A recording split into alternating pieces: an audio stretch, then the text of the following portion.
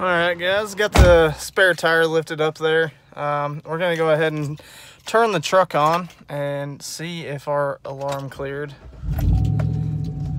Alright, so I got washer fluid low, add fluid. I got plenty of fluid in there. I'm going to do another video on replacing that sensor, which is your washer fluid sensor. Yeah, fuel level low.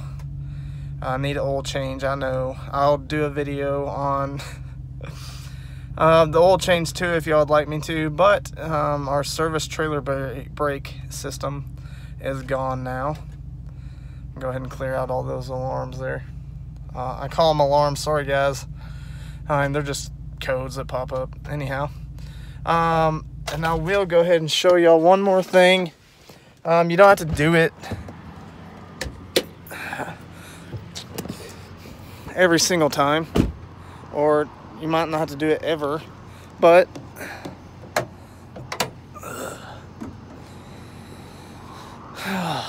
in the fuse box here, this is what you kind of want to check before you go buy the part here, to know if that is what you need or if you just need to replace the fuse. Let's set the phone down real quick while I get this box off, my fuse box cover. Alright, got that off. Okay, so this 30 amp fuse right here, I know the light's just blaring in there. This is going to be for your trailer brake system. Check this, make sure it's not blown first before you decide that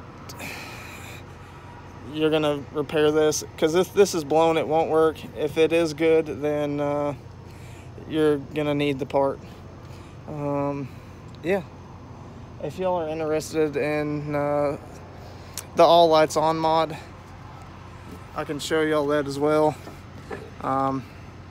This lets you turn your high beams, low beams, and your fog lights on. Yeah, but that's gonna be it for this. Any questions, comments, leave them below, and I'll try to address them as they come.